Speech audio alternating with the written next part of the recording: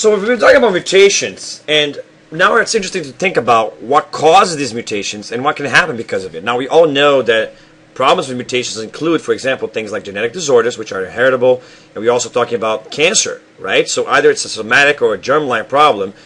Mutations more likely than not create problems. In the last video we talked about the idea of evolutionary types of mutations, and I actually forgot to mention that 99% of all mutations are deleterious and ends up causing problems. Lots of them are actually neutral. You don't see most of the mutations, and the majority of the mutations that happen actually get fixed or destroyed by the cells of your own body. They're in charge of fixing that. So if you have a bad cell, the cell actually kills itself in a process called apoptosis, which the cell realizes it's doing bad and it kills itself before it's too late. And if that fails, your immune system recognizes that cell is dangerous and kills it as well.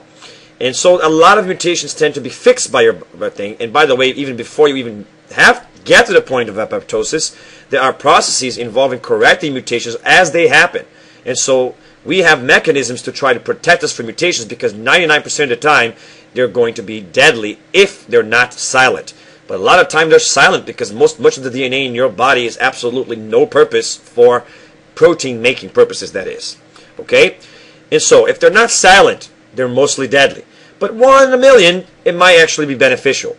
But most of the times you want to avoid having these mutations, especially when it comes to somatic cells. You don't want them mutating because you're going to end up getting cancer. So how do you get these mutations, and how can you avoid them?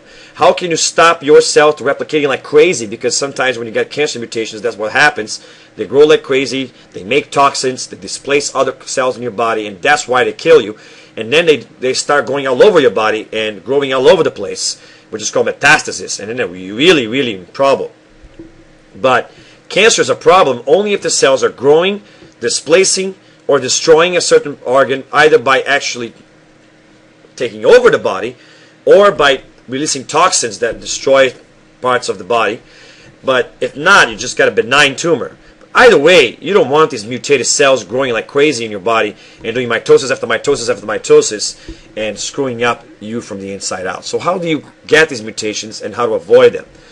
What causes these mutations? Now there are different sources for these mutations. One of the things that cause mutations is radiation damage. Radiation will actually attack the DNA at the molecular level and cause changes in the DNA sequence, such as insertions, deletions, and substitutions, which will screw up the gene. In addition to that, chemicals like pesticides and pollutants and cigarette smoking, alcohol, and all other things could also lead to mutations. We call those mutagens, agents that can cause mutations, which actually, by the way, includes things like viruses and bacteria. Sometimes can affect our cells and induce mutations in our cells. Exposure to too much ultraviolet radiation or radiation from the sun can also cause mutations, which cause skin cancer. Byproducts which are added in food and additives and preservatives, all kinds of things, and chemicals that we're not even aware of, are commonly found to be carcinogenic. Carcinogens are, remember, chemicals which cause mutations. And specifically, they cause cancer mutations. Mutagens cause mutations in general. Carcinogens cause mutations which usually cause cancer. All right? And examples of that there are, by the way, more than 20 different kinds of carcinogens in cigarettes. So just food for thought. And normal pesticides and chemicals added in foods also have a lot of these things. But it's hard to live pure in this world that we live today. A lot of pollution, a lot of pesticide, a lot of food additives, and a lot of different ways to toxify yourself with bad choices as well. So try to stay away from these things because they're definitely going to cause problems. You don't need to add to the problems because there's already some natural problems which are going to be happening. In addition to these things, there's also can be systematic problems leading to mutations. Sometimes during the DNA copy process, there are mutations that happen. Sometimes the chromosome just breaks apart. There's lack of chromosome stability. Right? Sometimes there's spontaneous mutations which fail to be repaired by the DNA repair mechanisms, which I talked about a few seconds ago. Sometimes the mutations will happen in between the DNA transcription process. So in other words, that DNA gets copied into an RNA, which then gets translated into a protein. Sometimes in the middle of it, that's where the mutation will happen. The RNA actually gets damaged. Sometimes it's the environment that causes the mutations, and you're exposed to this environment, stress levels, things like that will make this more likely to happen. Sometimes the DNA copy process doesn't happen right, like I said. Sometimes it happens in a non-nuclear gene, such as a mitochondrial gene that doesn't have as much mechanisms to control mutations as our nuclear genes happen. And so that's why we have so many mutations. We have systematic biological things which cause mutations as well. Remember, life left mutations as a possibility. Think about it. You wouldn't want to get rid of all of them. If you got rid of mutations, period, and completely fixed the chances of having mutations, you would never change. And without a change, you would never have evolution. And since the environment changes, if you don't change, your chances of surviving as a population, remember, organisms don't evolve, populations do, but your chance of surviving as a population, as a species, or a new species arising from these changes would not ever happen because you wouldn't have changes. So the cell is never going to be perfect at correcting changes on purpose because it needs that 1 in a million good beneficial mutation in order to actually create evolutionary processes. But remember, you don't want to add to your mutations with a natural process such as radiation, carcinogens, and mutagens because you already have the systematic problems leading to mutations. Especially DNA copy problems. 1 in a billion times out of every base that you copy, you make 1 in 1,000 mistakes. But then that mistake is caught by another mechanism that fixes those mistakes, and then it's 1 in a billion after that fixing. But since your DNA is very long, that's actually a lot of mistakes every time your cell is copied. So that means that that's one of the reasons why we get old. We get old because throughout our lifetime, our somatic cells are gathering these mutations because every time our cells go undergo mitosis, they gather more and more mutations. Every S phase, every time DNA is copied, 1 in a billion bases suffers a mutation. Now remember, some of those will be silent. Some of those will be missense instead of nonsense. But some of them will be nonsense and screw up that cell. But as long as you have some cells which are okay, they can always kill that bad cell and correct the organism.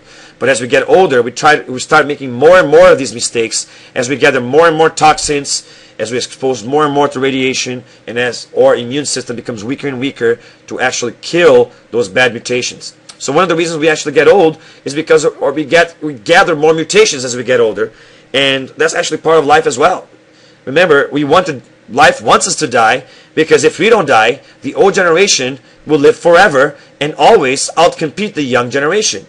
If you had the wisdom of your years to add to a perfect, never-aging body, no young person could ever beat you in terms of competition, which will make no sense for you to have children because you will always outcompete your children. And if you would always outcompete your children, you would never evolve.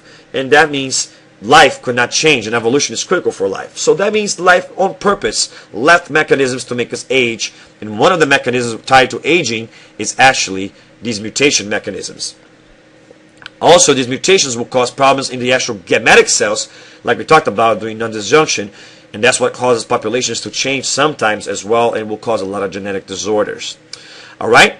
And finally, the last reason why we can get mutations is actually exposure to pathogens. Now, you do have an immune system to protect you from that. And you have the skin that protects you from the pathogens from getting inside of you.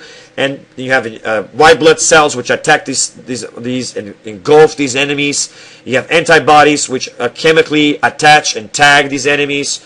You have responses that are chemical responses as well, which are non-specific responses, which just attack any random thing in your cell. So you have an immune system and organs of the immune system designed to protect you from invasion. But sometimes viruses and bacteria and other things like that end up getting inside your cell, and when they get inside your cell, they actually might sometimes cause those cells to mutate. There's a lot of viruses like HIV, HPV, EBV, and other viruses that actually are related to cancer formation processes. For example, the EBV virus is tied to Burkitt's lymphoma. The HIV virus is tied to several kinds of lymphoma as well. And the HPV virus is related to cervical cancer and things like that, which is why it's good to get a vaccine for that if you're a girl. And so sometimes pathogens can induce mutations because the way the viruses work, remember, is they get into the genetic code of our cells and they change it to make their own copies of their own viruses. And when they're doing that, they might end up screwing up some of our own DNA and cause mutations which might lead to cancer. So there's a lot of reasons why these mutations are happening. You have natural systemic problems in the DNA copy process. You have radiation, carcinogens, mutagens. You have failure to correct the problems which are systemic. You have mutations of the RNA product. You have mutations of the proteins itself. You have changes because of mitochondrial mutations, which are less easy to correct when they happen. You have changes because of exposure to stress and other environmental factors. You have changes because of pathogens such as viruses and bacteria. When everything is said and done, it's very, very hard to survive a long, long time in a situation like that. You do have, of course, an immune system to protect you from a lot of these things. The immune system protects you both from the pathogens and from the bad mutated cells. You have white blood cells, and you can see that on the left-hand corner, that actually engulf bad cells to kill them off.